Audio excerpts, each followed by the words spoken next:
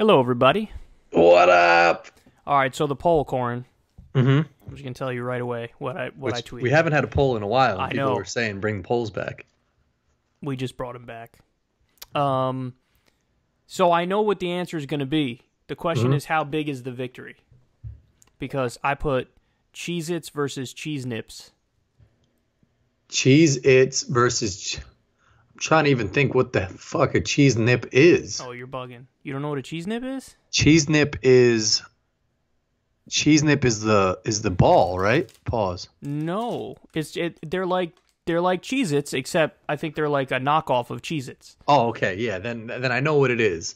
Right. The question is how big is the victory? It should be 100-0. So it's going to be overwhelming, okay? Like, Cheez-Its is going to crush. And I know that. It's going to be in the 90s. And I know that. It might be in the 90s. It's definitely going to be over 70. Oh, without a question, it's going to be over 70. I think it's going to be over 70. 90 to like... Anyone who chooses cheese nips is just choosing that shit because they want to be different. Now let me tell you my story, because there's a reason why I'm asking this question, even though I know what the answer is going to be. Because I even had to think what cheese nip is. Yeah, I know. What's your story? But I think most people will know without like having to look it up. Okay, here's the story. Mm-hmm. So, and actually to tell the story, I have to tell another story. So I've been grocery shopping recently while I'm hungry. Yeah. Now, everybody says don't do that. That's the worst move. I used to be somebody who says don't do that. But here's the thing. When I grocery shop when I'm full, I undershop. So like I don't get enough shit. So then I said, well, my bad. I'm like in the background is The Bachelor, and he's just got a handful of ass right now on the screen, and is like that automatically took my attention. You got distracted by booty. Booty, okay. Booty judge. Yeah, booty judge. So undershopping is a bad thing. You don't want that. Undershopping is a problem that I've had consistently. By the way, this is a weary breakfast burrito, and I just took ketchup and poured it on top of it. Oh, I feel like that shit is gonna give you that stomach pain where like it's just that pain that is nonstop. Nah. That shit doesn't look like it'll bring any joy to your stomach. Like your stomach is looking up at you right now like, nah, we can't take that shit. It's Son, I used to have this every day. But at 9 o'clock at night? No, usually in the day, but I haven't had dinner. Your stomach is looking at you right now like, nah, dog. I don't think... And then like some cheese shit just sort of came out the side of it. You're projecting with your weak-ass stomach right now. If I had that shit right now, in 4 hours in the middle of the night, I'd be hunched over on the ground in the bathroom in the dry sweat. But that happens with so much shit with you. I never have that problem. My stomach's like a fucking... I was going to... Kentucky Derby winner. I was going to say like Gridiron Challenge winner or some shit, but I don't even know what that is. So I just thought you were Kentucky say, like, Derby. The Kentucky Derby like racetrack. Like, and I just pictured like a muddy ass day, and it just being like the horses have been trembling on that shit, and it's like the end of the race, and they haven't like taken care of it, and it just looks all like diarrhea-y and shit like that, and that's your stomach. It's just like I made the opposite point when I was trying to say my shit is strong.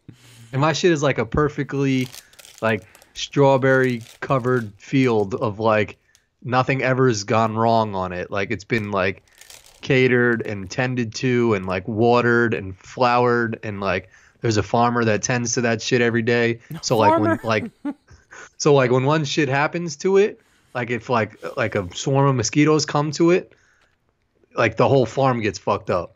Yeah. Whereas your shit is like you could have mosquitoes, you could have like shit flying around. And I got a dude in a mask with a chainsaw in the corner just chilling.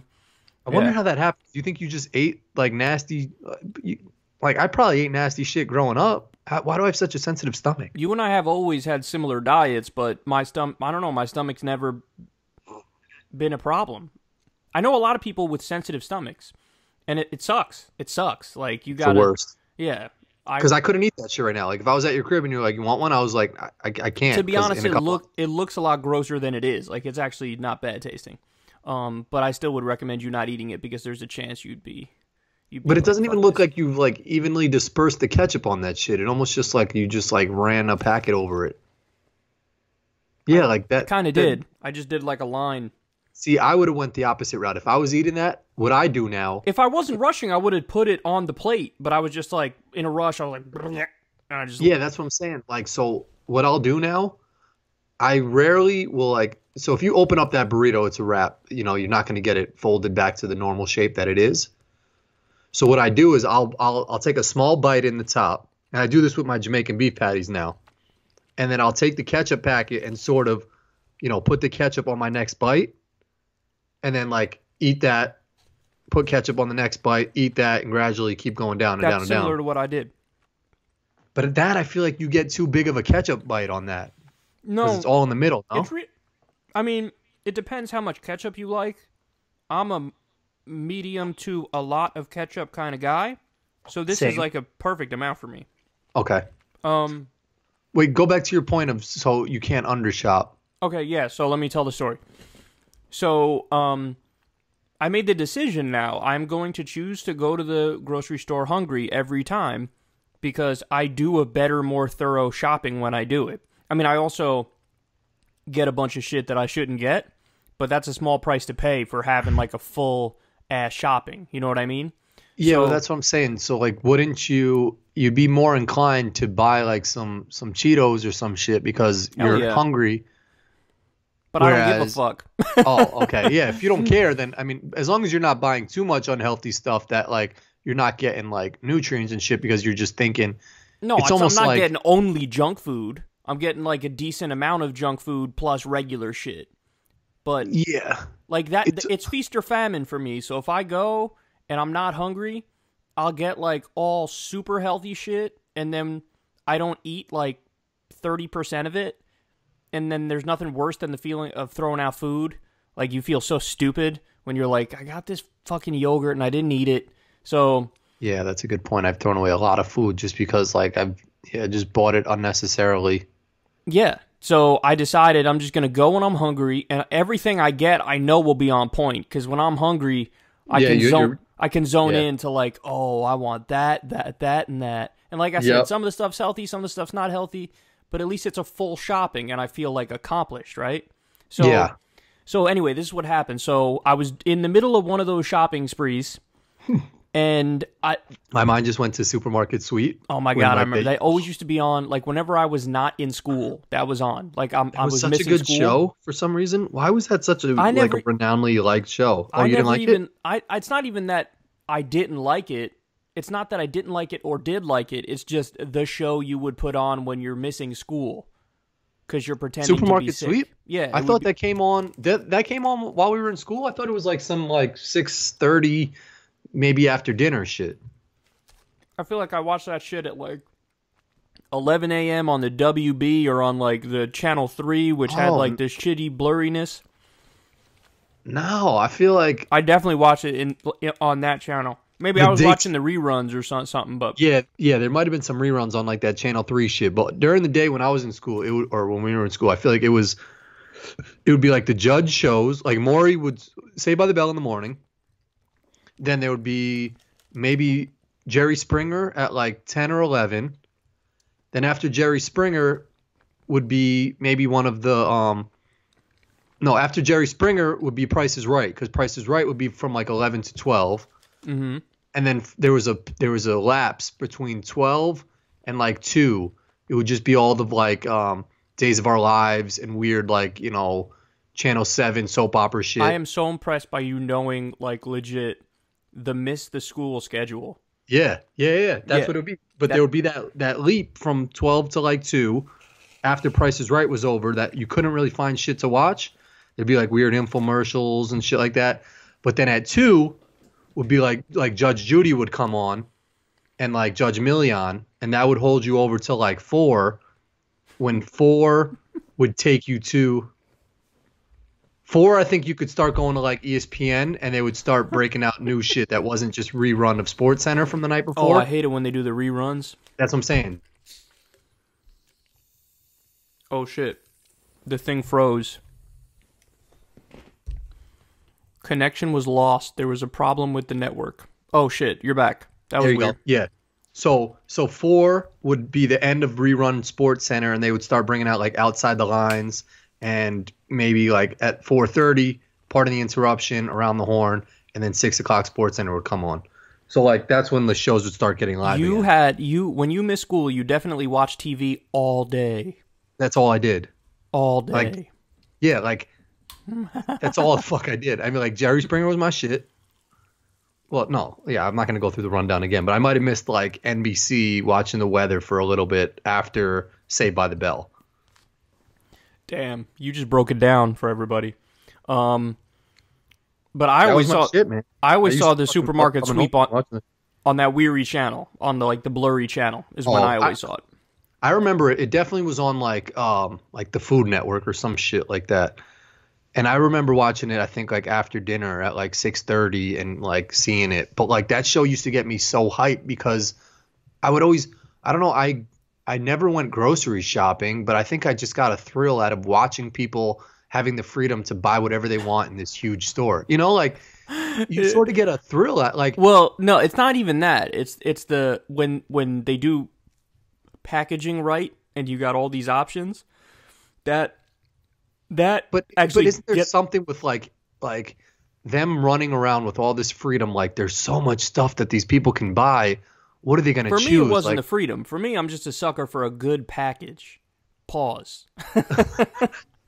But I mean like, and this gets back to the story.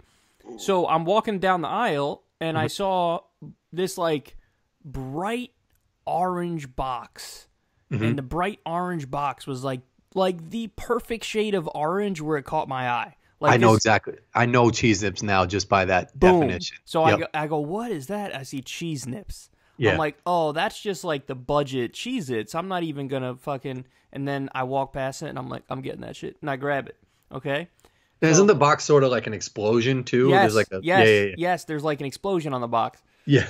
So I was like, I'm getting these knowing damn well that I like Cheez-Its more. Mm-hmm. With that in mind, I'm like, the box is so on point, I have to reward you for the box. Damn. Like that's like loyalty. You'd be a sucker at one of those focus groups because they'd be like, which toothpaste packaging do you like? And they'd be like, this one will actually fix your teeth. This one is just a pretty box. And you'd be like, give me the pretty box. That's right. I'd be like, that's a beautiful color. I picked that one. They'll be like, sir, this is the wrong product. I don't care. I'd like it, please. So I bought the Cheese Nips, and so because of the box, because of the box, I knew I knew when I was buying it, like, oh, Cheez-Its are better, but let me give these a shot. Was my thinking. Like, I'm gonna give these a shot because the box is so on point. So I started eating them, and I was like, they stepped up their game since the last time I had them, or it's either they stepped up their game, or I like having grown, and the last time I had Cheese Nips, I was probably like 14 or some shit. Yeah. I was like, these are actually really good. So, here's my take on it.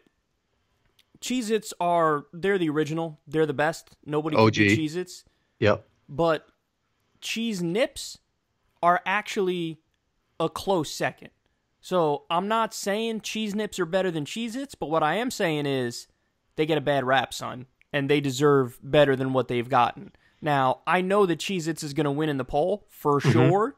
Mm-hmm. But I'm curious to see by how much. I'm curious if it's 80%, 90%, whatever it might be. Because then I know that all those motherfuckers, like none of them have probably had Cheese Nips in a hot minute. Because they're actually really on point now. Like they're actually really good now. That's a good point. So people are just voting because, one, Cheez-Its is the bigger name. And that's usually what everyone buys. That's just the more universal cheese cracker type shit. What you're saying is if you give Cheese Nip that chance again, that shit is you're gonna be like, oh, what the fuck? Why haven't I been buying these shits? And that shit is that would, like, if everybody who's about to vote in this poll had to try Cheez-Its and Cheese Nips again, then I guarantee you the final numbers would be like 60-40. It wouldn't be 80-20. It would be like 60-40. But Cheez-Its have never done some shit to me that I would even like give Cheese Nip the benefit of the doubt to try them. Like, you know, like Cheez It has never steered me wrong. Like, they've had good commercials. I hear shits you. Are funny. Their food is banging. I hear you, so, but if you're hanging out with me and you see them in my kitchen, you'll be like, oh, all right, because the box will kind of get you too. You might try to front like the box is not going to get you, but you might see that bright ass orange box and be like, okay. And then you'll have some and be like, oh, all right, I didn't know it was like this. I think the bright orange box used to make me think that those shits were more like artificial. I think I was turned off by the bright orange box. Oh, you are super bugging, and I'll tell you why, because I know for sure, because you've said it before too, you're like, damn, why is it that Fox News has the best, like their colors are on point, but you turn on like CNN or you turn on MSNBC and their colors are not on the same level as Fox News. So you know, somewhere in your mind, you get it about the color issue. Like, you are on the same page as me with that. I said this the other day about, I was watching, and I like Ellen's show just because, I don't know, I'm a fan of Ellen, and like, I like the show. She has big time guests on, but I don't like Steve Harvey, but for some reason, I'll always watch his show. And it's because he's got like a colorful ass set. There you go. It looks clean, and it's like there's like these like refreshing colors, and that's why I'll still watch Arthur to this day, because it's like mad colorful. And I used to really like the Doug Funny episodes that were on ABC on one Saturday morning, because the shit was mad crisp, it was mad clean, the colors were just perfect, like perfectly colored. Whereas if you watch the old Dougs, which are still great on Nickelodeon, it was like the colors were sort of dull and like it was like pixelated and shit like that. I used to be a fan of Rocko's Modern Life because like they used to have like turquoise colors, and like Heifer used to be like this nice like yellowy, and it was just crisp and clean. Like I was never a fan of Ren and Stimpy because their colors were sort of dull and like faded and shit like that. Like that's an iconic show to people, but to me, like the colors were whack. They got to study this, because same thing with Beavis and Butthead. We can't be the only ones. Like I don't really rock with the old Beavis and Butthead because the colors were sort of faded and shit like that. We can't be the only ones who feel this way, because let me tell you something. YouTube used to have an option called color correction. And any OG YouTubers will know the deal. If you, I think you had to be a channel that hit a certain level before you get that option. Like you'd have to have a certain number of subscribers before you get that option. But the OG YouTubers will know what I'm talking about. And color correction, all you have to do, so you upload a video, you click color correction, and it'll make immediately like fix it and make crispify your shit, crisp it, so that like. And I don't know what happened. They got rid of that feature because I guess not enough people were using it, and I was devastated. I was like, fuck, because I loved it. It made my videos look just a little crisper, and whether or not people know it, I actually think that made like more people subconsciously like the show or want to watch it a little bit longer, maybe stay that extra 2 or 3 minutes because the colors were so on point that you're like, oh, wow. So I was mad when they took that away, but there's got to be something to that, dog. There's got to be 100%. like they got to study that, because I don't know what it is, but that is so true. That seems like there's a lot of people who would agree with what we're saying. Some of us will call us idiots and be like, "Nah, I don't notice that." But but deep down they don't know it, but they're watching shit that's like that's why.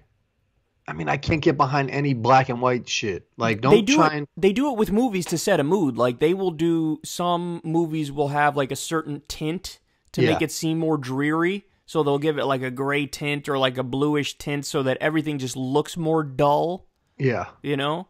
But that's it's a strategy. It's just like a cinematic strategy. So there's obviously something to it. You know Adam, my boy Adam. He worked for a company who specifically did color correctioning on movies. There you go. Yeah. So like they would enhance the colors, so like you watch it and it just looks brighter or crisper. Like it's noticeable. And I don't know, like I'm sure I like the show Arthur. I don't know why I'm so like why I could still watch Arthur and I really enjoy Arthur. But I think something with the colors got to do with that shit. Like I don't really like Barney. Some of Arthur's colors are on point. Yeah, I don't know. I think Arthur also has like a good. There's like a good script to that shit too. He's not just doing it's on like PBS, right? I just covered a story about it where like in Arkansas. What's that? Mr. Ratburn is gay. That's the story was that like an Arkansas PBS affiliate refused to run the episode because there was like a gay wedding in the episode. Yeah. Yeah, and it's like, well, if they would play, you know damn well that if there was like a straight character getting married in Arthur, they would let the episode play. So for them 100%. To say, no, we're not going to run it because it's a gay wedding, because like, oh, what are we going to tell the kids? It's like, fuck you, man. Like, this is the problem. Like, you're still backwards and you're still bigoted. Like, as long as you would let, because if the argument was, hey, that's adult stuff and we don't want the adult stuff being in the cartoon, well then okay, you would have to say, no, I won't run a straight wedding either because it's a wedding and that's adult stuff. But you know they wouldn't say that. You know they're only saying it because they're gay, which is fucked up. Yeah. That was, so I just watched Ellen she did a chat with David Letterman on his Netflix thing. Which was a really good interview, and then I watched Kanye's thing, which we can get into. He only gets the biggest guests. Like, he just had Tiffany Haddish that I started watching too, and I'm not really a fan of hers. She's got a very interesting story, but he got Tiffany Haddish, and I was sort of like, you can't have Jay-Z, Obama. Yeah, it was like Obama, Jay-Z, bangers, God, like banger after, yeah, for real, like Jesus Christ, like, and then Tiffany Haddish. I was like, come on, she could have made it on season 3 or 4 or some shit. Like, she can't follow Ellen. Like, but Ellen was talking about how when she came out she was gay, and they started talking about it on her TV show. They didn't want to run the TV show because of that topic. But I'm thinking in my head, like, you know how many people like would have tuned into that shit just because they were like curious to see what the story. They did it eventually, right? Didn't they do it? They did it on her show, her old show, her sitcom. I think they did it, but what she said was they ran the episodes without like a lot of advertisers, and like were pulling out, and they weren't getting any publicity or anything like that. So they sort of let the show die, and that's when it was canceled. So like they let it run its course for whatever. Oh, so you're saying advertisers pulled out once she did it? Yes. Yeah. Oh my God. Yeah, and then I'm thinking like those probably were like the best episodes because it was just like a genuine ass person being authentic, you know. Well, let me tell you, I actually remember when that happened, when she like came out. And the one thing I'll give her a lot of credit for, because I'm not the biggest Ellen fan, I think she's a little too like centrist in her politics, and that kind of annoys me, but the one thing I'll give her massive credit for is that the way that you make average Americans, you know, basically understand that homophobia is wrong and that you should be totally okay with gay people and gay people should be allowed to get married and all that stuff. The way you do that is to humanize gay people and to make them realize like, oh, they're just like me and my neighbor, and like there's no problem here. There's nothing wrong here. And Ellen was on the front lines of that in being just a likable, relatable person that made average people go, well, you know, I'm not for gay marriage, but I wouldn't want to tell Ellen she can't get married to who she loves.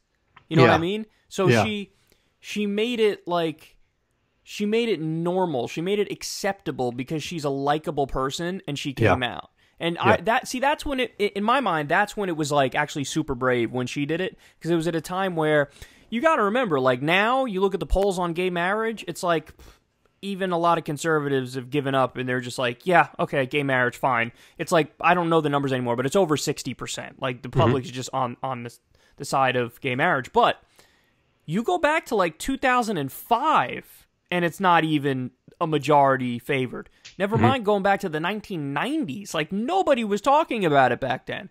Yep. So, you know, we've made a lot of movement on an issue like that. And a lot of that has to do with the culture, and the way that you influence American culture is through stuff like TV and music and or like celebrities. Advertisements and stuff. She said like the biggest thing is like people don't see it. So you don't see a billboard with, you know, 2 men on it or something like that, or a billboard with 2 ladies kissing, or like people kissing on TV. Like, so people don't know what it looks like, you know? So that's true, but it's got to be, and here's the thing that means the most. It just has to be genuine. It just has to be, like, it can't be forced. Because once anything is forced, people will say, fuck you. So it's got to be kind of genuine. And then people go, yeah, all right, cool. Yeah, no problem with that. That's what's up. Yeah, I think to your point is, like, she didn't really, and not like someone who did, like, she didn't shove it down anyone's throat, no pun intended. Like, she just came out and like was like, yeah, I'm gay. Like, what's wrong with it? You know, like, and she wasn't like she became a huge activist for it because that's what people like sort of like positioned her to be, that like speaker for gay people or whatnot. But like she was just like, this is just who I am. And to your point, people were just like, okay, yeah, that's fine. You're funny. Like, like you're just being you. Yeah. And that's why she sort of is so likable, is because she was just being herself. She's being authentic. Yeah, and that's the way you move the needle, and that's the way you change minds, is to make people go, oh, that's what a gay person is? Like, they thought whatever they were thinking, it made no sense. And then you see a regular person, and you're like, oh, okay. All right, yeah. That's cool. No problem with that. That goes to anything. Like, if I'm doing, if I'm just working, like, some manual labor shit, and, like, someone's trying to tell me to do something, like, you all work hard or do all this stuff. But, like, if they're actually just doing it and, like, I see them grinding and doing whatever they want me to do, I'll be like, I respect that person because he's just doing his shit. He's just passionate about whatever the fuck he's doing, Yeah, absolutely. And I'm also a little bit annoyed by the people who are late to get on board with it, and then they try to act like they're brave. Like, if somebody comes out today, it's like we're past it. Nobody cares who you're fucking. You know what I mean? Yeah. Like, there's this thing now where it's like trendy or whatever. And I mean, it's still good that people like are, come out, because I'm sure there's still a lot of other people that don't feel comfortable like coming out, Or there's certain situations. You're right. I'm naively assuming that everybody's already at like my stage of cultural acceptance or whatever. Yeah. So for me, I'm like, okay, we get it. Like, we're past that now. Like, just coming out and being gay, it's not like oh, but you're right. It actually, we're not really at that point yet. I mean, no. We're going to be at that point, but right now, it's not the case, because not everybody's already at the point where I'm at, where I'm like, oh, okay, I get it. Like, this is how it's important. So you have to have people in different areas of life come out to be the first in that area of life, so that then, like, you know what I'm saying? Like, there's speculation that a couple certain NBA players are gay, but has any NBA player came out? Yeah, there was the one, but he wasn't a big time star. John Amici, I think his name was. I don't even remember him. Yeah, he played on like the Orlando Magic. He was just like a bald dude who sort of looked like a gremlin a little bit, but like he came out as gay. I think he was from Great Britain or something like that. But like nobody. It's not like Vince Carter's coming out and saying he's gay or something like that. That's what I'm saying. You have to have like some trailblazers in all the different fields where everybody goes, oh, so it's a thing that's throughout society and all these different professions with all these different people, and it's totally normal. Because it's still taboo in some respects, in some places. 100%. Yeah, yep. You know what I mean? So, anyway. So I got to ask this question because it popped in my head, and I think I'm curious what your answer is. How long is it socially acceptable to keep underwear for? I want to say, like, is forever an answer? Like, well, that's my answer. And I feel like I've got shit that's got holes in it that my white underwears probably have some, like, doo-doo stains in them. There's underwear. I used to have a pair of Rugrats underwear that I got. I think I got them from a secondhand store, which my number one rule is never buy underwear. Like, I'll buy everything. Why would you get underwear secondhand, son? See, this is I wouldn't, and I don't. And my rule is you can't buy underwear from a secondhand store. But I think I was in middle school, and I went to like some boutique, like vintage thrift shop with my mom, and I think I saw a pair of Rugrats underwear there, like boxers, and I was like, I need those, Mom, and I bought them. And I had them for a hot minute. I don't have them anymore. I wish I did. Oh. But I keep underwear for years and years and years until eventually Molly's like, just buy, they're like $7. Like, just buy a pack of like 6. Molly keeps you on track, man. Because if it wasn't for Molly, you'd be a total mess. Because that's like, I have underwear that I've literally had since middle school. Yeah. And the thought never crossed my mind. Like, hey, maybe I should get rid of these. Why? Nope. Why? They're perfectly fine. Yeah. There's nothing wrong with them. it's weird because, I mean, pants get dirty, and you know, after time, I guess you never really outgrow some boxers because they're always going to stretch. They usually have that elastical stretch. That's what I'm saying. And the sizes, I just, you know, I wear boxers only. I don't wear briefs. Yeah. So for The only me, thing that, I could fit into medium or large, and I'm good. but for some reason, my thighs, I feel like, are sort of like fat. Not fat, but like, I don't want to sound Corin, like a Corin just called himself thick as fuck. No, but like I've got like some diesel thighs that like I've got a pair of boxer briefs that I had to cut them a little bit because they like were hugging my thighs too much. That's probably because I had them since like second grade. Damn. See, that I would have just thrown out. Like if they rip, like I've had some that have ripped and I threw them out. But I've got boxers with like OD holes in them shits. Well, it depends how bad the rip is. Like one time I was wearing them and the whole shit ripped. And by the time I took them off at night, they were just like two separate parts to them. I think I still probably would have rocked them. Nah, it was literally impossible for them to be worn anymore, so I threw it out. But it's funny because the ones that happened to also were the middle school ones. Like literally, they fucking straight up tapped out, dog. They were like, enough. They committed suicide. Rest in peace, me. Throw me away, you asshole. Oh, imagine like a Toy Story for boxers, and those shits are just like they were like the old trusty boxers in the drawer, and like every day they were just like, man, when am I gonna rip? And it's like, today's the day. I'm gonna end it. I actually do need to buy more boxers too. That's the thing. I never think of like the practical shit to buy. I'm never like, hey, I should get some more socks, even though I rip socks like every other week. Yep. But I never think like, oh, I should get some more socks. No. Yeah. With boxers, I went to Hebrew school back in like 88, and this was like when I was 12, 13, when everyone was getting bar and bat mitzvahed. And they would always give these giveaways at the bar and bat mitzvah. Like, I don't know, people would do like just weird like gift bags or something. But like this one girl, her name was Jackie. She gave away a pair of like these aqua blue boxers, and it said like Jackie's bat mitzvah on them. I think if I go to my drawer, I might still have them. No. I swear. And wow. I might have thrown them away because they ripped, but I still used to wear them just because like they were a pair of boxers in my rotation. Wow. Yeah, it's wild. I'm actually curious. I'm going to check after the podcast if I still have those joints in there. Wow, that's so crazy. I had those blue joints.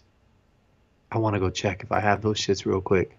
I've actually thrown away, like, I've moved a bunch, and every time I moved, I scaled down just as a matter of, like, making it easier to move. So I would throw out shit that's, like, or donate stuff that's like, oh, I never really wear this shirt anymore. I never really wear these pants anymore. Yeah. So I've actually always kind of whittled down that stuff, but I never did it with boxers, and I never did it with socks. And well, because they don't take up a lot of space, so you can just, I don't know how you pack, but I throw a lot of my shit in like a big ass garbage bag.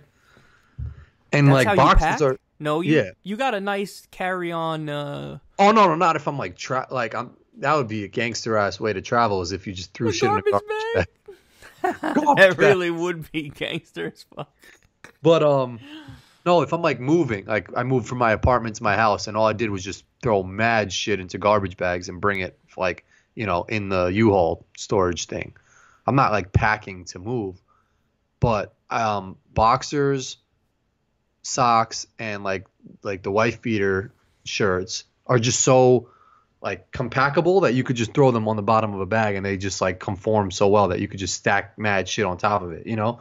So there's no reason to ever get rid of them unless they're fully ripped or something like that. Yeah.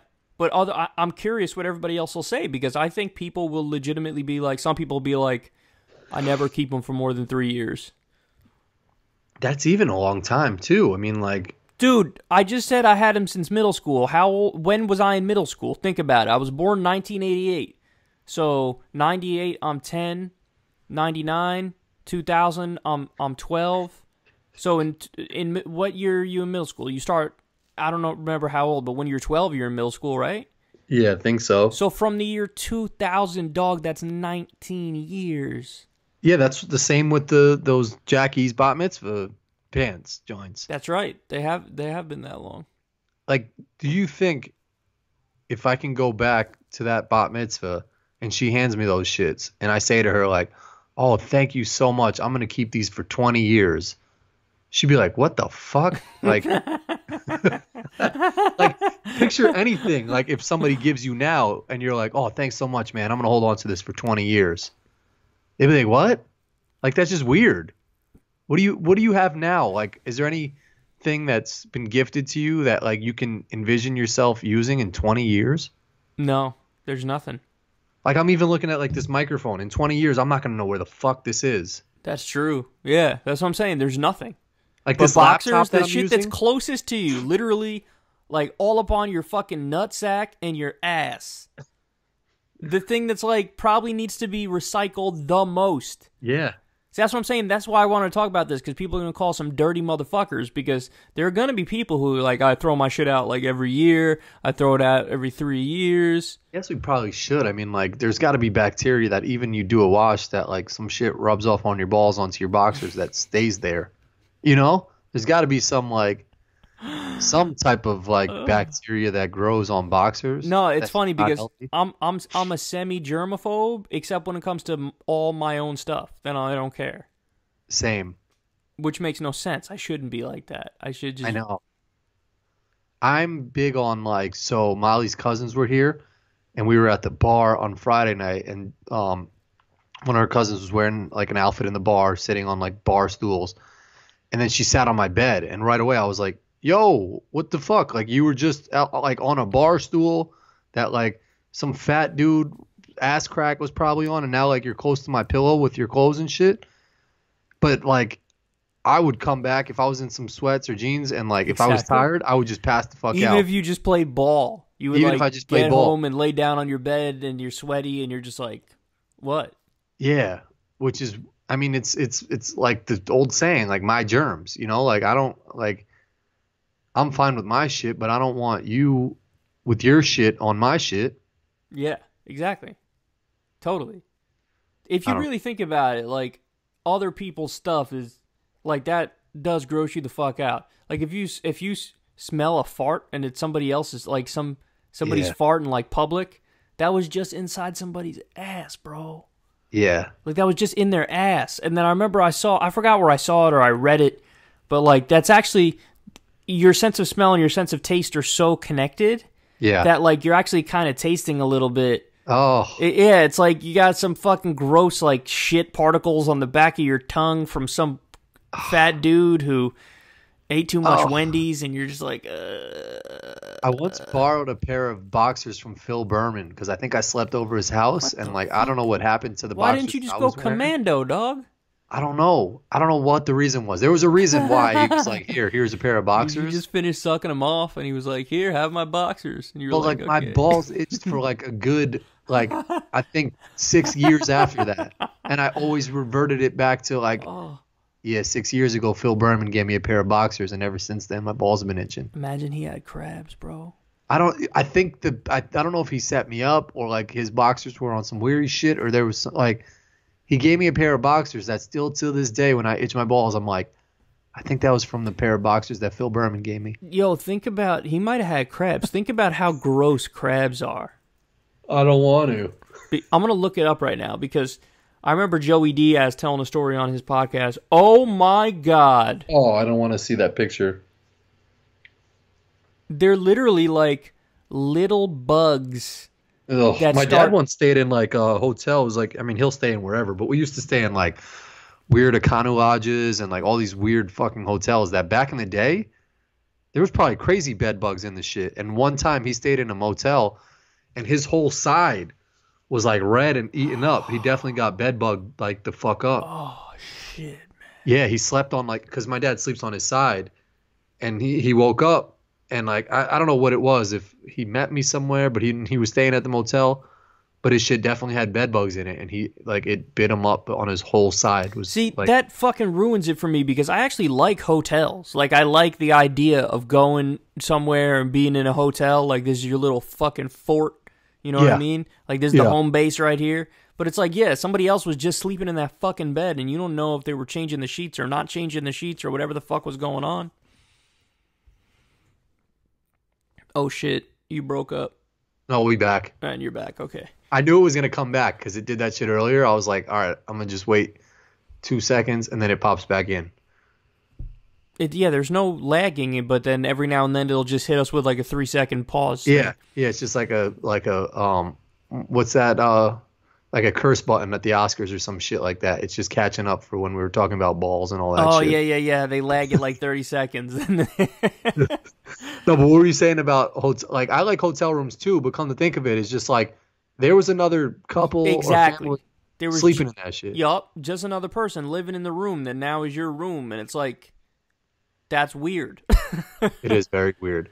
But the sheets, yes, they can clean, but the comforters, they're not cleaning those shits. I always take the comforter straight off. Oh, you just blew my mind right now. Did they really? Oh, you're right. They don't. You can't clean the comforters because that's like a big project to put that in the washing machine. Yeah, you can wash the sheets and have interchangeable sheets, but they don't have extra comforters on their fucking rolly carts. From now, you just changed my mind, dog. I'm never using a comforter again in a hotel. You can't use the comforter, and then if you stay in like some hood shits, like I stay in sometimes, like some weird fucking like Dick in a Box Lodge or some shit, like some weird shit. You know those like that like mustard colored yellow cotton ones shit where you're pretty sure they're selling crack out of the back, and there's a hooker like 2 rooms over. But you know the type of blanket I'm talking about, right? That like that brownish looking shit. Oh. So they've got that brownish looking shit, and then on top of that they got like a greenish flowery, like greenish blue flowery. And that shit has been there since like 1984. With like weird cocaine like debris and like hookers like ass cheeks that have just been like in between bodily fluids that don't even exist anymore. Yeah, for real. Or on those like if you stay at like a Days Inn or some fucking shit like that, or even worse than that, some no name like I don't know, the fucking Sun Lodge Inn or some shit like that. They're going to have that weird fucking brown ass comforter shit. They're going to have that greenish bluish flowery like different material type shit on top of it. Take both of those shits right the fuck off and just sleep with like the white sheets, because those are probably your best bet. Without even trying, you convinced me on that. The second you said they're probably not washing the comforters, I was like, oh, how did I not think of that before? Hell. And even at nice-ass hotels, too. Like, a lot of people think because you're paying more money and because it's, like, super expensive that they're doing more shit.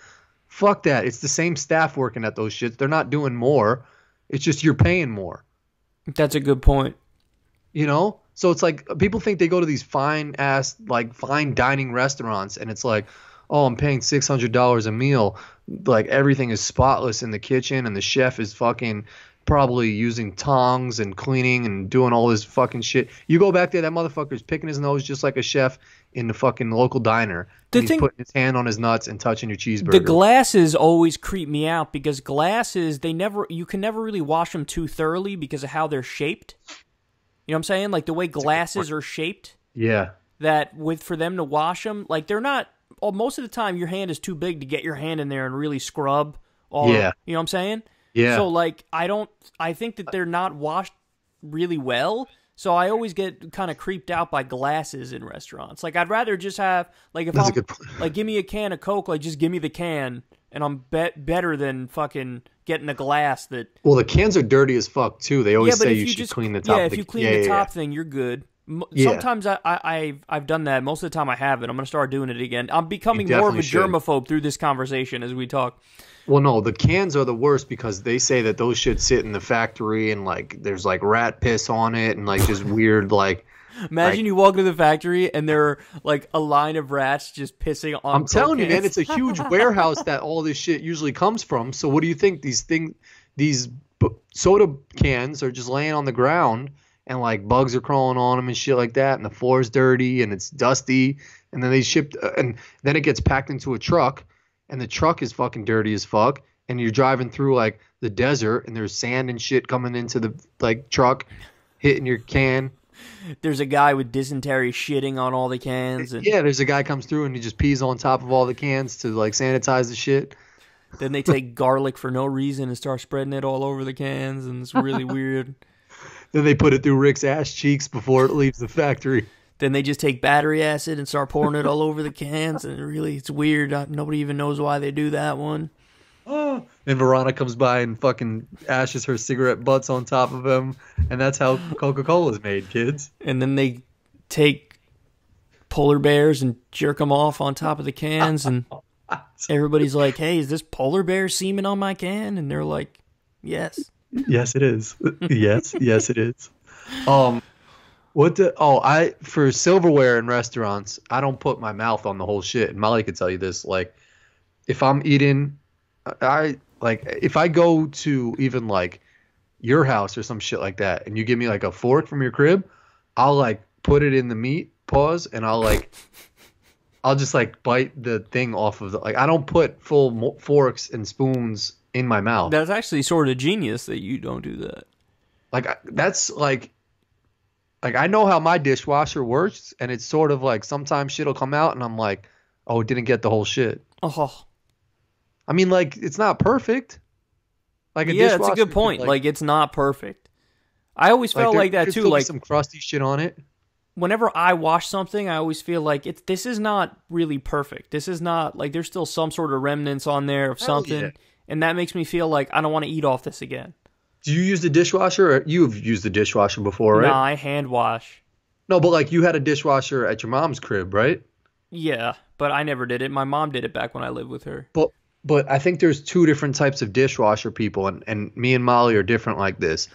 I have to at least rinse whatever the hell is off the plate, and I'll I'm a rinser first. I think it's there's some people that to just straight like, put it in. That's what I'm saying. Some people will just put the whole shit in there with like whatever they ate, like a glob of ketchup or like some excess like steak juice and shit. Like I gotta rinse all that shit off. Like the plate's gotta look like it got washed. You gotta do a little pre-wash before you. Yeah, definitely you right. You gotta do a little pre-wash.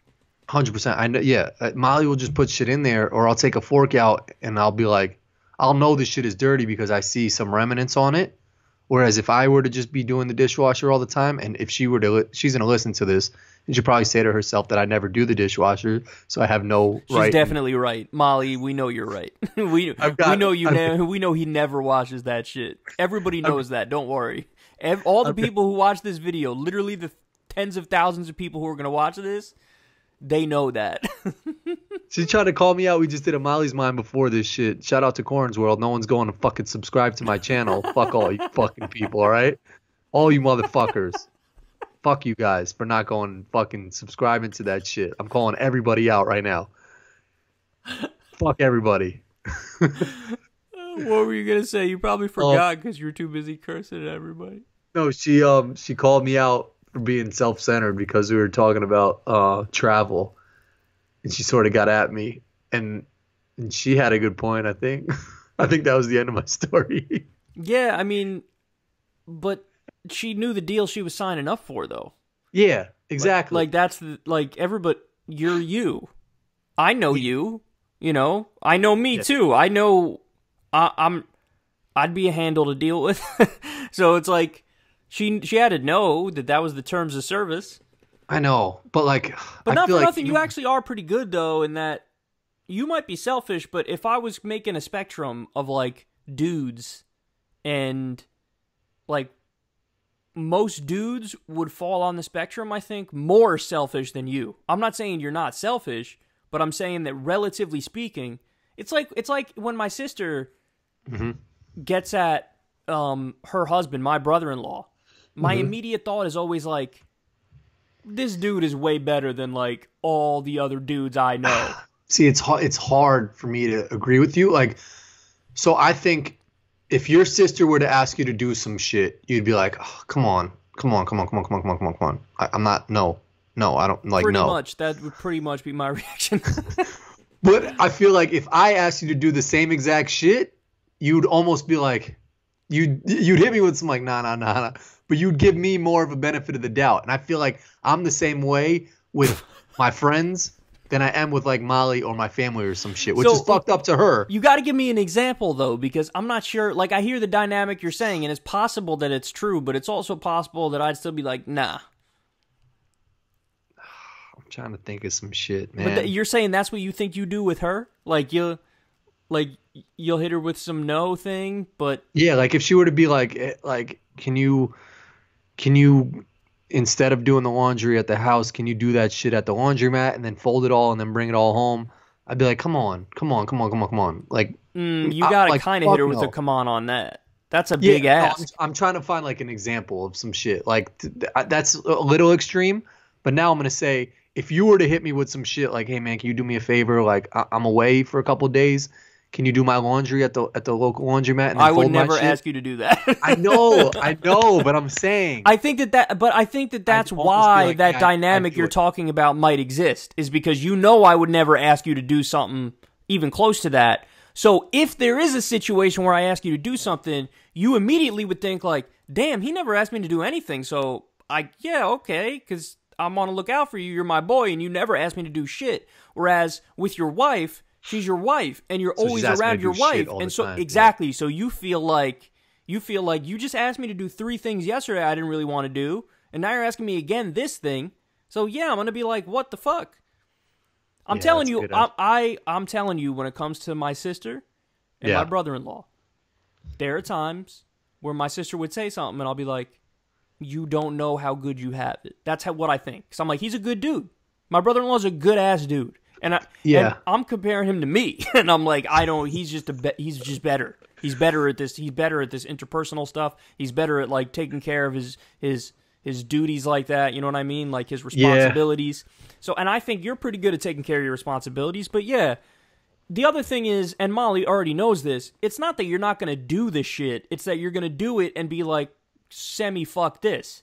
Yeah, but and I'm going to do it on my time, too. But she's also got to just accept, as long as you're doing it, you just got to accept the fuck this attitude, because she's not going to get you to be happy about doing some shit that you don't want to do.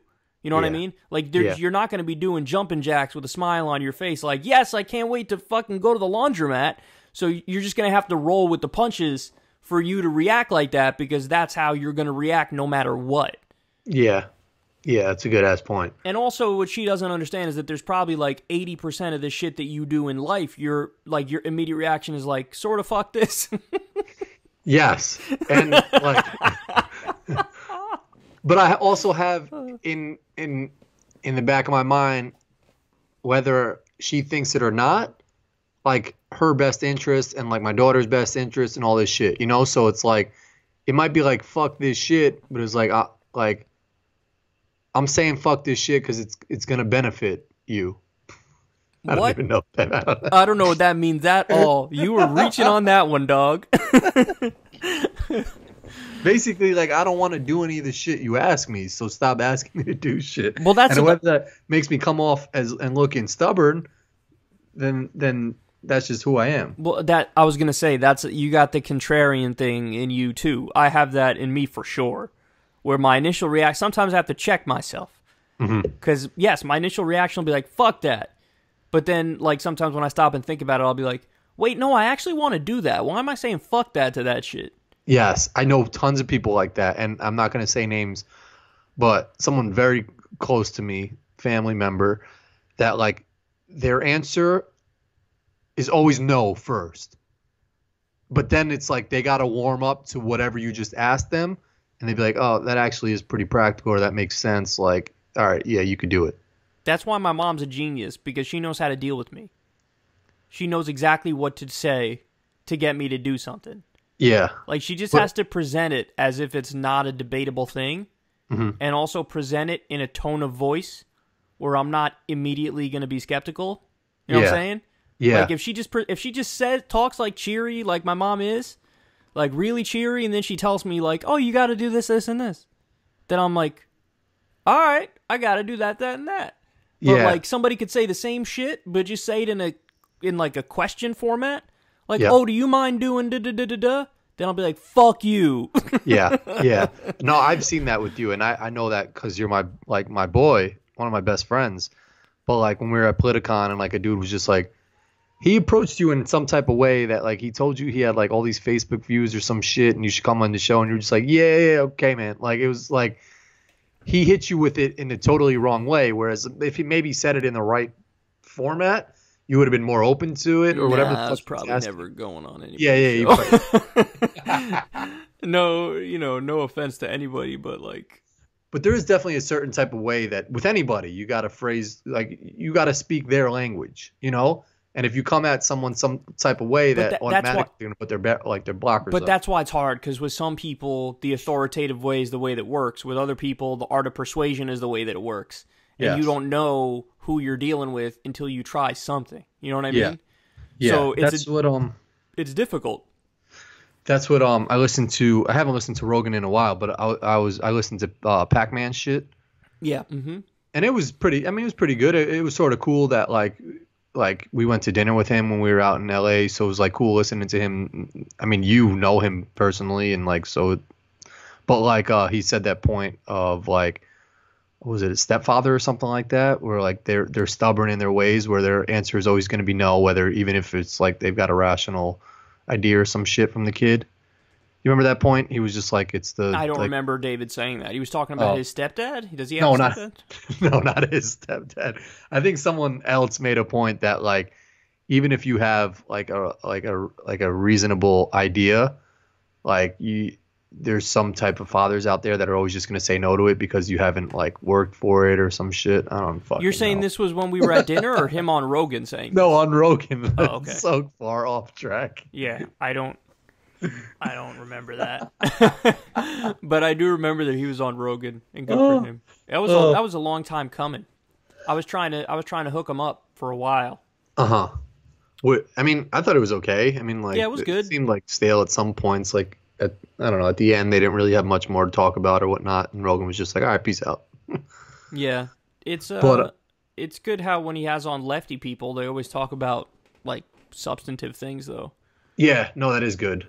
I'm curious. I feel like, so Kanye did David Letterman shit. I feel like what Kanye was trying to do, and since he's, I guess, off the crazy wagon now and try to become more likable and rational, and wants people to understand him a little bit better and see him as a normal guy now. I feel like his mindset was like, who has the most popular like outreach now, whether it's a podcast or like some show, and I think he saw that as Rogan, and that's why he was big on trying to get on Rogan's show, and Rogan kept saying it was going to happen and this and that, and now David Letterman had that my next guest is shit, which is, I don't know if that's a bigger audience than Rogan, but it's on Netflix and it's produced well, and he could sort of format it so the way he wanted it to be. So I don't know if you watched it, but like they went to like his Sunday church shit, and they did music, and they showed his clothing line, and it was sort of. So they did some fucking pro Kanye propaganda shit. Exactly. Whereas like Rogan shit probably would. It would have been real. You had to have a fucking 3-hour conversation. Exactly. So, but I don't know if he also just wanted to go to like Letterman, in my eyes, is a bigger name than Rogan, Yeah, he's definitely a bigger name than Rogan. Like, Rogan would admit that. Yeah, so I don't know if that's the reasoning why Kanye, because someone asked me, that kid Mike, I did a chat with him, and he was like, wasn't Kanye supposed to go on Rogan? Like, what happened with that shit? And I feel like that's where the disconnect could have happened. It was Kanye trying to find the biggest show out there. Kanye's a fucking fame chaser, bro. Yeah, like he's already giant. He's already an A-list celebrity, and he's still like kind of making like political decisions and shit. But he might still go on Rogan at some point. But I would have been interested in that conversation to see how Rogan deals with Kanye, because Rogan will flow with whoever. But if you got somebody would he like press him on the shit? Kanye is gonna like contradict himself like 8 times, and Kanye is going to say like 13 crazy things in the course of a 3-hour podcast. Yeah. So like, what are you going to do? Are you going to push? Probably not. He's probably not going to push back. So it's like, I'd be interested just to see it for that reason. Well, it was interesting in the Letterman thing, because he really didn't, Letterman obviously is just going to cater to Kanye and, we love you, like just be pro Kanye. But there was one point where I think Kanye brought up Trump first. And then Letterman was just like, did you vote for Kanye? For Trump. And Kanye was like, I never voted in my life. And then Letterman was just like, well, then you don't have a say in this. And Kanye, you could see sort of like shut down. Yeah, but that's not even a good point from Letterman. I don't even like that point. No? No, it's too cheap. It's too hacky. It's like, no, he's allowed to have a political opinion. Just because he didn't vote doesn't mean he can't have thoughts about politics. Yeah, that's a good point too. But I mean, he's influencing so many people with those like thoughts. I mean, don't get me wrong. He's saying stupid shit, but it's not stupid because he didn't vote. It's stupid because it's stupid. You know what I mean? Like that's a non sequitur point from David Letterman. That's a good, yeah. But like I can see that. With Joe Rogan, at least he would have had a format where he would have had to like go, and it would have been a more open format. You know what I mean? Whereas it's more structured with David Letterman. And I covered a little part of it because it got me pissed off. Because Kanye was saying he was bullied for wearing the Trump hat. And it's like, okay, maybe a handful of people went a little too far in their criticisms of you. But let's be serious, dog. Most of it was people saying, hey, that's fucking stupid, and here's why I think that's stupid. And it's like, people had reasoning for it. That's not bullying. That's not bullying. People throw that word around too much now. Like, that's not bullying. Yeah. Like, grow the fuck up, man. You're an A-list celebrity. You got $1 zillion, and you wore a hat of a president who's bombing 1 zillion countries, and he's bigoted as fuck, and everybody knows it. Like, you're gonna get some blowback for that. And Kanye tries to do this dumb shit where he's like, nah, it means what I want it to mean. Like, no, it doesn't. No, it doesn't. It doesn't mean what you want it to mean. That's why everybody got mad at him when he tried to wear the Confederate flag. Because it's like, no, you're not big enough where you get to override the objective meaning of shit. You're not big enough where if you wear a fucking Klan hood, that all of a sudden you get to pretend like the Klan is not a murderous terrorist organization, white supremacist organization. Like, that's the thing is people try to tell Kanye, like, gravity is a thing that exists, and he's like, well, what if I don't want it to exist? It's like, I don't give a fuck if you don't want it to exist. Now shut the fuck up. It's like we're dealing with a petulant child, and then when we call him a petulant child, he's like, how could you? I'm a genius. It's like, no, if you were a genius, you'd be saying genius shit. You're not saying genius shit. You're saying the dumbest shit I've ever seen in my life. Yeah. Yeah. I mean, it's weird, because if I see someone wearing a MAGA hat, my first reaction is like, fuck that person. And I think that was the point he was trying to make, is just like, just because I put the hat on, everybody was like, fuck that person. And like people yell like, fuck you. But I still, if I see someone in a MAGA hat, I'm like, fuck that person. Like, I mean, there's just something it means what it means. It means you're saying, I support Donald Trump. That's what it means. So if that means you literally support the things he's doing, well then, okay, bitch, here are the things he's doing. You support that? So, you know, it's like you wouldn't catch me dead in an Obama hat. Why? Because you get the good and the bad. With that hat, you get the baggage. Like, you wouldn't catch me wearing a Hope and Change shirt or whatever. Why? Because then I'm saying, I'm defending this, good and the bad. So a lot of the bad things he did drone strikes on innocent civilians and killed them. And I think that was fucking terrible. He didn't prosecute George W. Bush. So, like, what I'm saying to the world is I'm still on a team, even though this person did a lot of fucked up shit. And it's like, no, you can't rep that and then get mad when people try to talk to you about why it makes no sense to support that.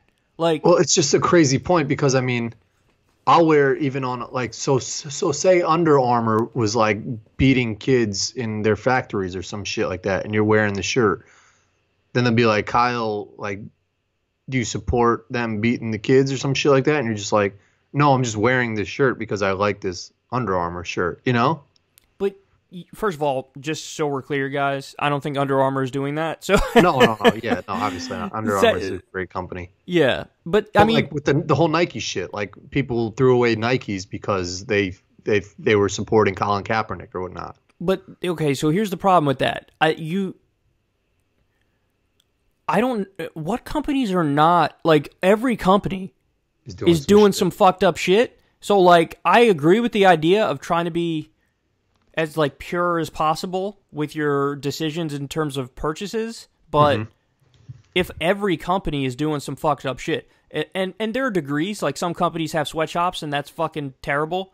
And then there are other companies that maybe dodge taxes, which is really terrible, but not as bad as sweatshops. You know what I mean? Yeah. So, like, yeah. there are degrees of it, but every company's doing some fucked up shit. So, like, we need to try to change the actual system while still understanding that, hey, I got to wear a shirt. You know what I mean? Or I got to get gas in my car, even though I don't support, like, these big, like, gasoline companies that are putting oil to the water or something. Exactly. Like. So I do think that that's a little bit of a different issue, although there is kind of a similar point to be made. But when it comes to politics, I mean, that's the clearest example of, like, I am repping this because I like this politician, you know? Yeah. Like, I don't mind wearing a Bernie shirt or a Bernie hat because I actually agree with over 95% of his record. You know what I mean? Yeah. So with Obama, what? I agree with 50%, 60% of what he did, like, at best. With so you Trump, can wear, like, a OBAM hat or some shit like that. OB and half a A. No, just OB, and then, like, a quarter of an A or something like that. That would actually be pretty dope. They'd be like, yo, what company is that? And you'd be like, oh, it's the 60% of Obama that I like. And people be like, you're a fucking crazy person. What are you doing? Oh, shit. Damn.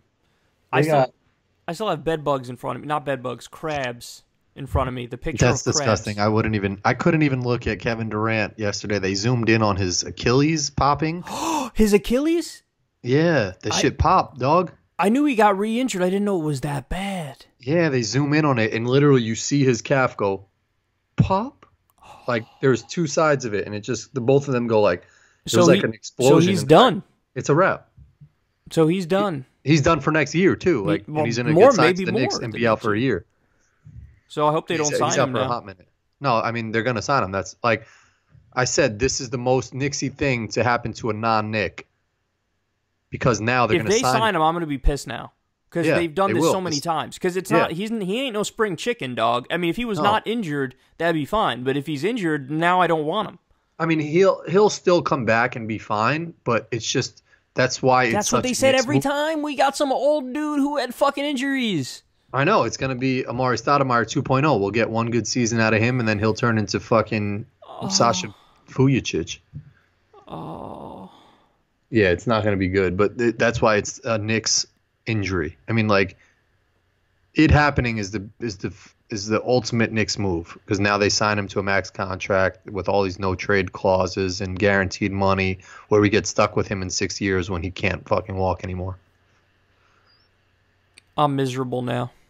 Imagine someone gave you a 6-year contract right now that was like all guaranteed. They were like, we'll give you all this money for 6 years. Like, your fifth and 6 years, if you got all that money already coming to you, you're just going to be like, fuck this shit. Yeah, I'm not fucking, like, going to research my articles as hard as I did in my first year. Well, that's why you got to get the people who are, like, the real deal, because there are a lot of people who are not self-motivated, and that's a problem. If you got a player who's self-motivated, like LeBron, I think LeBron is self-motivated. Like, he wants to be the best. He's not motivated by the money.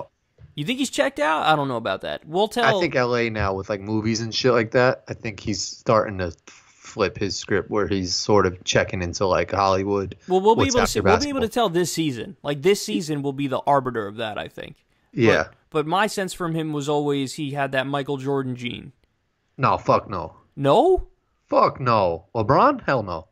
Because that's the sense I got. That's the Michael Jordan gene. That's the Tiger Woods gene. That's the, no, I'm doing this because I want to be the best. I don't care. I'm not in it for the money. I'm not in it for second place. I'm not in it for top tens.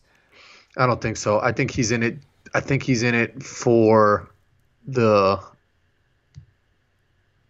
like, he wants to be known by everybody else as the greatest, but doesn't actually care to be the greatest. I mean, from what I've seen, if that makes any sense.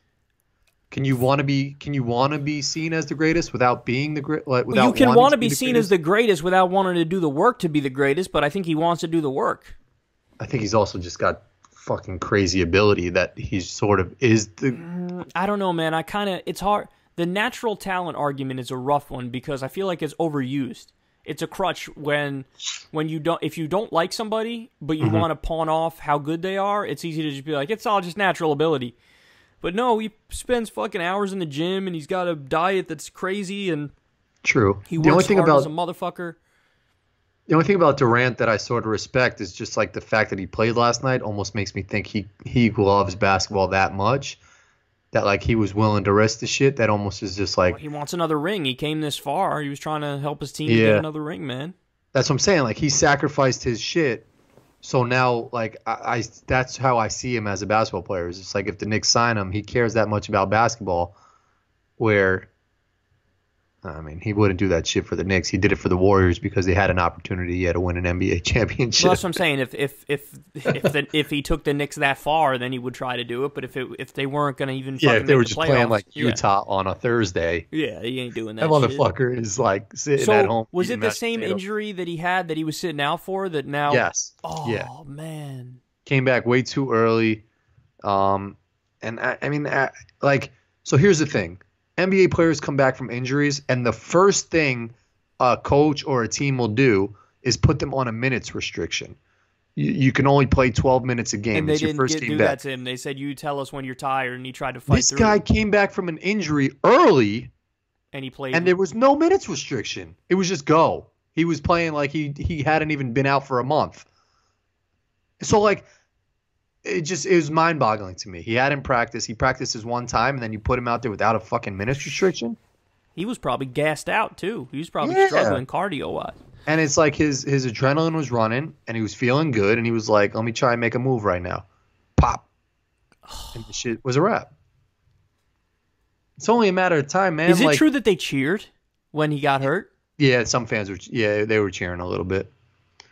Canada's better than that. Come on, Canada. That's what I'm saying. They're getting a bad rap because, me personally, my first reaction would be like, oh, fuck. And I would have been, like, upset. I mean, like, it's an advantage to your team, but you never want to see – like, an injury is not something you want to wish upon someone else ever, you know? Never. So, like, the fact that their natural reaction was to clap is fucked up. And I don't think the whole crowd was doing that shit. Well, apparently Serge Ibaka was, like, chastising the crowd, right? Yeah. Ibaka, Lowry, like a lot of people were like, Props to them. Props to them. But yeah, it's because they probably also know too. I mean, they probably did it for the right reasons, and they were like, just don't do that, guys. But they probably know too that like now it's easier path for them. It'll be a little tainted. Like people will go, oh, okay, so yeah, you beat the Golden State Warriors, but they didn't really have Durant. Yeah. I mean, I think to those guys, I don't even think they give a fuck about that. Like someone who wins the Masters or some shit, if Tiger doesn't make the cut or is out of it, isn't going to be like, yeah, but Tiger was out. Well, golf is a little different because it's an individual sport, and like, even the best player ever, Tiger Woods, only won 25%, 26% of his tournaments. Yeah, true. But for this, I don't know. I feel like that is a point people will make. Like, oh, okay, so you beat the Warriors, but they just didn't have Durant, so that's not the same. Yeah, especially the way he played in the first quarter last night. He was fucking beasting. He was like 3 for 3 from 3. Well, that's what I'm saying. Does the Golden State have a chance in hell now without Durant? Yeah, I think they're going to win in Golden State. I don't know if they're going to win Game 7 in Toronto, but that shit's going Game 7, which is gonna be dope. Damn, you think that? So you think that in Golden State they'll win in Golden State on Thursday, the next game, and the series will be tied. But then they go back to Toronto for Game 7, and I think the referees and like just the Warriors, the Raptors will be too much. So Curry and Clay, have they been spotty so far? I mean, last night they were ridiculous. They were ridiculous last night. But they say when you have a team that's built around just jacking up threes, that you could easily be hit or miss all the time, you know? Oh, but like the what's the word I'm looking for? Like the threes they make with like, a minute left in the game with the crowd going crazy. Like, imagine shooting in front of 25,000 people with a minute left, down by 3, and just having to make a 3 with like 2 guys in your face, and you just cash it. Yeah, some people step up in those situations, man. But the level of the degree of like how hard that is just like normalized by like an announcer just being like, he got it, like. But like, put yourself in that shoe. Anybody else, is just like straight throwing that ball out of bounds. Like it's just like the ugliest shot ever. A lot of people choke, but some people have that, that Michael Jordan gene where they step up in situations like that. Like they will play better under pressure. Better. Well, it's like Brooks Koepka in golf. He doesn't win regular tournaments. He only wins major championships. That's what I'm saying. But we could speak about that stuff, but like we could make a game-winning shot at Roosevelt, in New Rochelle or something like that, and it's just like it feels so good. Yeah, it feels mad good, but like imagine making a diesel ass putt to win the Masters, and having mad people staring at you, and like the degree of difficulty or whatever is just so, it's just like you can't even put it into words, and the fact that people try to put it into words and make it normal and just be like, oh shit, no, so it's not normal. People don't know how hard it is. That's what I'm saying. It's like, oh shit, he hit the game-winning shot, like he made that putt. That's crazy. But it's like, no, it's crazier than whatever you're thinking right now. Yeah, that's why people always say, in order to understand a sport, you have to have played it, because you don't get it if you're just watching it, but you haven't played it. You can't relate to it. Like, but even then, you played golf. Can you really feel what it would feel like to try and sink some diesel ass putt on 18 at the Masters? I couldn't imagine forget the Masters. I couldn't imagine what it's like to win any PGA tournament. Yeah, it just seems impossible. And I'm not a bad golfer. For your average Joe, I'm a good golfer, but compared to those guys, I'm fucking straight trash. So that's why, like, when you watch the Masters and these people have these epic collapses, you're like, how is he folding that bad? No, it's like that's the default. That's what should happen. Like that's what happens with everybody. Like that's normal. Like that's the normal thing. What you just saw happen. That happened to Rory McIlroy in 2011, I think it was. Spieth too, didn't he shit the bed multiple times? Spieth shit the bed in what was it, 2015 at the Masters, 2016 at the Masters, when Danny Willett won. I forget what year it was, but it happened to Rory in 2011. See, that's the thing, like, and this is why Tiger is the greatest of all time, is that everybody always had scar tissue. Tiger never did. He always just crushed everybody. Like, it doesn't matter. Jack Nicklaus had scar tissue. Greg Norman had scar tissue. You go down the list. I just said Rory McIlroy, amazing. Dustin Johnson has nothing but scar tissue. Like, all these guys, because that's what happens. That's the learning curve. You have to, like, lose before you win type thing, Like, that's the way it works. But then along comes this dude crushing fields by 15 shots, by 12 shots, and everybody's like, yo, this isn't possible. Like, that's not possible what you're doing here. Yeah. And I respect Tiger in the sense where it's like if he's off, he won't even make the cut. So it's not like he's going to get a lead. Pause. You are so wrong. What? You are so wrong. When you look at his missed cuts, Tiger Woods has missed fewer cuts in his career than Jordan Spieth has missed. And Jordan Spieth is fucking like 25, something like that. Tiger's 43. No, I'm not. I'm saying, though, like, it's like he's not gonna have the lead and blow that shit if he's having an off day. He's the best front runner of all time. Yeah, it's harder. He's not. He doesn't come from behind as much. Pause. He doesn't come from behind as much, but he has done it a few times. Like there was one time he was like 7 shots back of Ernie Els or something, or Matt Gogol at Pebble Beach, the course they're playing this week for the U.S. Open, and he was like 7 shots back with 8 holes to go, and he won. Damn. Yeah, like he has come from behind to win, but he's viewed as he's closed like 14 when he's got the lead, it's a wrap. 15, with the lead. But no, he really rarely misses cuts, man. He has the cut record of it's like 140 some odd cuts, which is insane. Yeah. Like people don't know a lot of those little records he has are actually low key even more impressive than some of the bigger known records. Yeah, there's probably so much shit they could dig up on record. There's literally a Wikipedia page dedicated to all of his accomplishments. It's probably a fucking it's probably incredible. List of Tiger Woods. I'm watching on ABC. They brought back this show that I like. It's Press My Luck. You ever seen that? Press My Luck, Press My Meat, they should call it. Where they're like, no whammies, big bucks, and then they spin the wheel, and then there's this little red monster that steals all the money. Never heard of that. Really? No. I think Chuck Woolery used to be the host. Oh, no. That dude Chuck is Woolery. Super conservative. So is Pat Sajak. Fuck. Something about game show hosts, they're mad conservative. For no I wonder reason. What Alex Trebek is. He's probably conservative, right? Nah, he's cool. I think he's probably a lefty. You think so? Definitely. But Pat Sajak and Chuck Woolery are like well-known conservatives. They had Clint Eastwood in the Ellen DeGeneres thing with David Letterman. He like has an office on the Warner Brothers set, and they just popped in because they saw his car there, and he just looked like so old. And he's looked so old since like 2007. No, but he looked like so old, and his pants were like legit up to like his nipples, and like his hair was disheveled and shit. And like Ellen was like, "Oh, are you feeding the raccoons today?" And like he just was so old. What is it about some people how they look super old at a certain point, whereas I know people are going to get at me for this, but I don't think Trump looks his age. Yeah, I don't think so either. I think you've said this before. The fact that he does like dye his hair and tan his skin is a good thing for him because he doesn't look however old he's supposed to look. Yeah, but some people, like when they hit a certain age, they just look old as fuck, whereas there are some people who just don't look old. I saw something on Twitter the other day. Somebody was like, "This is my dad's 85-year-old birthday," and the tweet said something like, "Go ahead, respond and tell me about how good black don't crack." It's a black dude who's 85. He looks legit like he's like 60 or 55. Really? Well, you've seen what's his name? Clips, or what the hell's his name? The rapper.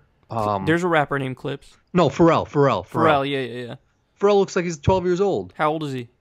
Probably like 48 or 57. No way. He's got to be 48 to 52 would be my guess. Pharrell age. There are a lot of people like Pharrell Williams. 46. He's 46. Oh, fuck. He doesn't look it. You're right. He doesn't look it. He looks like he's like 17. Yeah.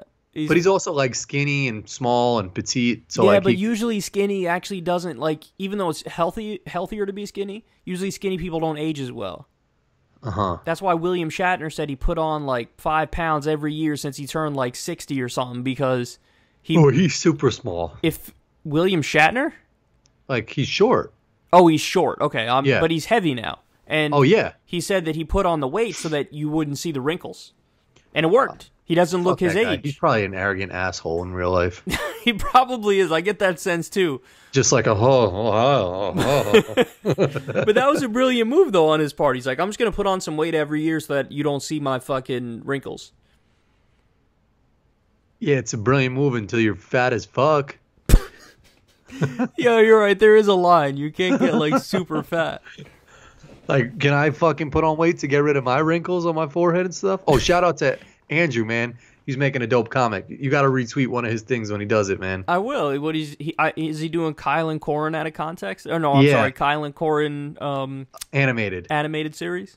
Yeah, I've been going to his chats, and like it's just like me, him, and like 2 other people. It reminds me of like old school secular talk. That's like it's right. sort of gangster. Like old school secular talk. I respect his shit. Like he just does his graphics. He's and, like, really good. He's super talented. He's really talented, and those videos are really entertaining, and I always try to pump him out whenever he puts them up. Yeah, and he's cool. Like, I'll, like, write in the chat, and, like, there's just one fucking follower, like, Elevator Man or some shit that subscribes and unsubscribes to my channel, so fuck that dude. I was laughing so hard at the last, the animated Kyle. Yeah, that one was funny as fuck, man. That was fucking hilarious. It was really good. And I follow Politicon on Instagram, and they keep teasing like a release date. Have they mentioned any like dates or anything, or said anything? I mean, I just would have guessed it's in October again, but what the fuck do I know? But the way they like word it is just like any day now we're gonna release the date or some shit. Where it's just like stop, no one like just you're gonna release some shit. Just say it. Yeah, it was fucking weird. Fuck them. Yeah. But yeah, if you're not fucking like, I don't get. If there's 4,100 subscribers, why there's not 4,100 fucking views on every single one of my fucking videos? If there's dude, that's not the way it works. I know. Look at how many subs I have. I don't get that many views per video. What do I have? 670 or something like that? Probably a fucking dick ton of subscribers. Imagine every video I released got 670,000 views. It's not even close. Crazy. It's not even close. Yeah, no, I know. I'm trying to get Vinny to do a chat. He's just a head case, man. Yeah, he's that'll be. Has he been saying yes to you and then not doing it a lot? One time, and I was like, he saw Tommy did a chat, and he was just like he was like, I fall asleep to this fucking shit, man. Like, so what the fuck? What are you going to talk to him about? Cards? I don't know. I'm trying to like sort of be serious with it. I have shit written down, but he like texts me all this stupid shit like find me someone that I can rob. Like, how can I be serious with someone asking that type of shit? Oh, the audience is... I'm curious if the audience will like him or dislike him. I'm leaning towards dislike. I've known him. I mean, we've known him for so long that like I know him when he's not crazy, and then also know him when he's fucking crazy. You know, like yeah. I'm gonna tell him that like for our social studies regents, I copied off him because he was mad smart. I think I got like an 86 or some shit still. Damn, he got great. He did well in school. I never thought of him like that. Like he was low key mad smart. It's just he just went off the rails. And that's like what I want to ask him, but then I don't know if I'm gonna get a response back like who like what bank can I fucking rob, or like whatever happened to Limo's hand. Yeah, I don't know how well the serious stuff will go with him. Yeah, so we'll see. He seems like the type to dodge. Yeah, that's what I'm saying. He'll just dodge your questions. And I'm not like fucking Dr. Phil where I can get him to come out and fucking cry on my... Yeah, exactly. I haven't watched the Tommy Kaplan one yet, but is it good? Or is he like... I mean, he's Tommy Kaplan. I have the ability to moisturize. Yeah, pretty much. I mean, he's Tommy Kaplan. Like, it's sort of cool. I mean, like, I thought it was good. I enjoyed talking to him. I think he's interesting as fuck. I told him he should write a book because I think he had an interesting story, you know? Yeah, he should. He should write a book for sure. It's definitely an interesting story. He's the perfect kid of the poker boom. You froze again. You don't even look like you froze, but you froze. 3. Oh, there we go. I was worried it wasn't going to come back that time. I know, it was funny because your face was paused in a way where it didn't look like you were frozen, but I knew you were frozen. Like, it wasn't like a frozen face. You know how a frozen face is a little off? Your shit just looked like you were just chilling. Oh. We haven't had bad connection in a while, so I think this was probably like a reminder, like, we can fuck with you guys if we want to. Has YouTube, I saw Progressive Voice, they took down one of his shits. Has YouTube fucked with any of your shits? You're going crazy, man. Well, first of all, no, I haven't gotten anything straight pulled down like the Progressive Voice did. That is some next level escalation shit where they pulled down a video of his. That was OD what they did? Yeah, they pulled down a video of his. Like, they were just like, no. And he was like, what the fuck? Like, you can't just pull it down? They were like, yes, we can. We just pulled it down. It's insanity. Like, they were going They're on some power trip shit right now? Yes, because, and it all started because Steven Crowder, who's an asshole conservative, you know... Is he just a political voice?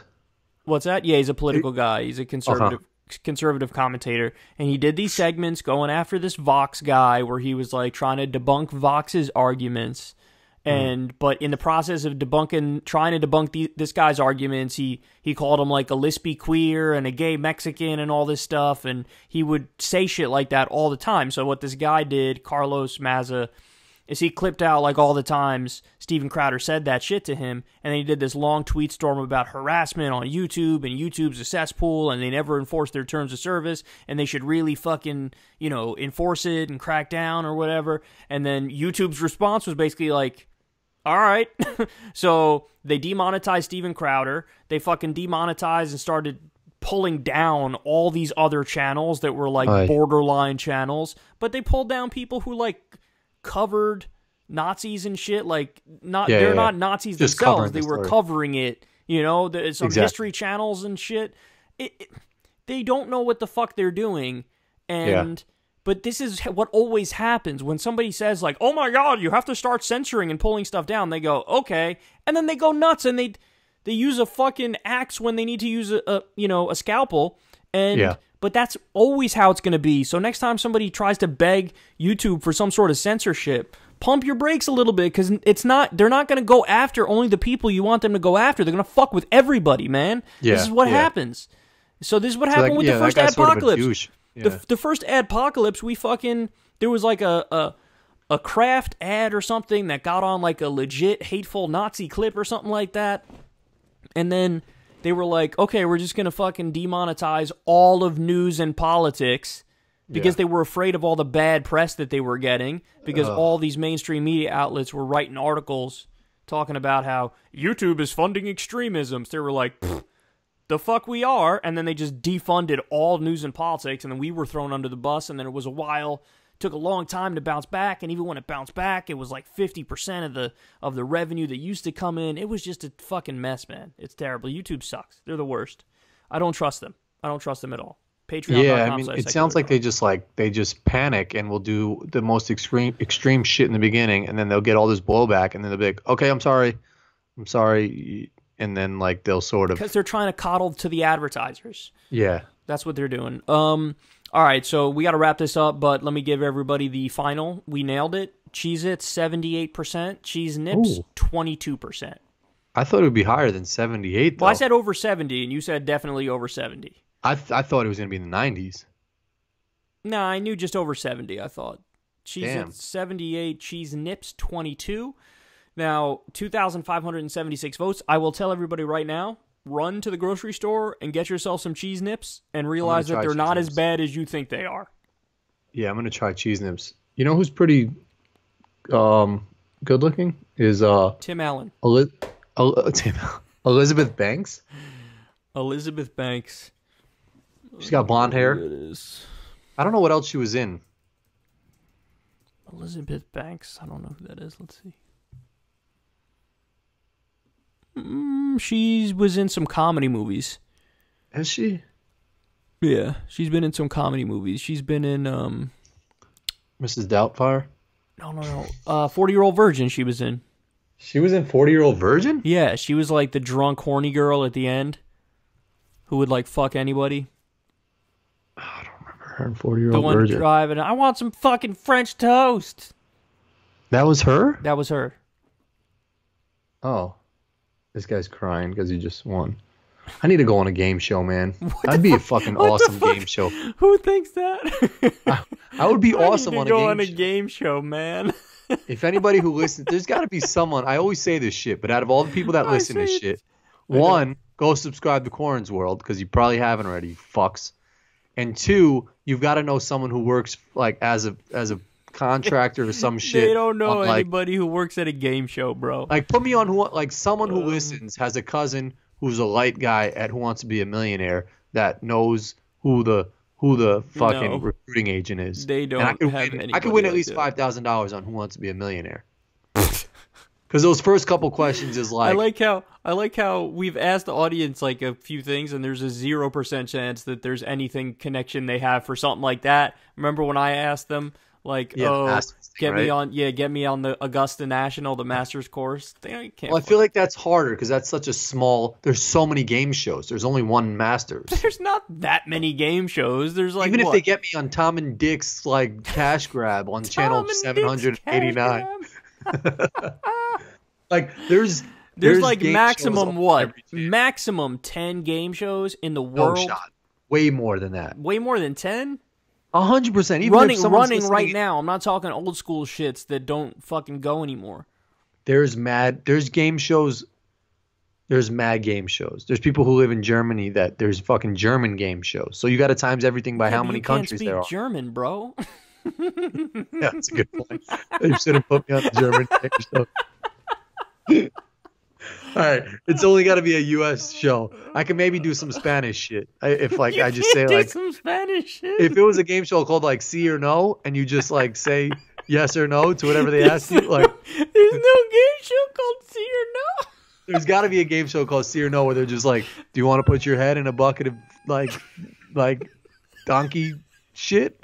And it's like See or No, and I'm like See, and I put my head in the donkey shit and I win like $10,000. That's got to be a real thing. And if it's not a show and you have connects in any of your Spanish-speaking countries, pitch that idea, See or No. Oh, shit. See or No? That's a fucking banger. I'm about to copyright that shit, or I'm about to write to Telemundo to get on that shit. It's too late. You already told everybody. I know. Fuck. Someone's got to work for Telemundo, and if I see that shit on TV in 2 weeks... works for Telemundo. Listen. Someone fucking knows. Someone knows somebody that works at Telemundo. There's three. If you don't know someone, you know someone who knows someone that works at Telemundo. Oh shit. And that's a fact. That's not a fact. That's the one fact, if you take away this show, is that someone who's listening knows someone who watches Telemundo. Oh, that was so funny in so many ways. Or who works at Telemundo. Oh, okay. All right. On that note, guys, we love you. Right now, go to Corin's World and fucking, like, watch every single video. There you go. You heard the man. Go to Corin's World, watch every single video. All right. We love you guys. We're out. Peace.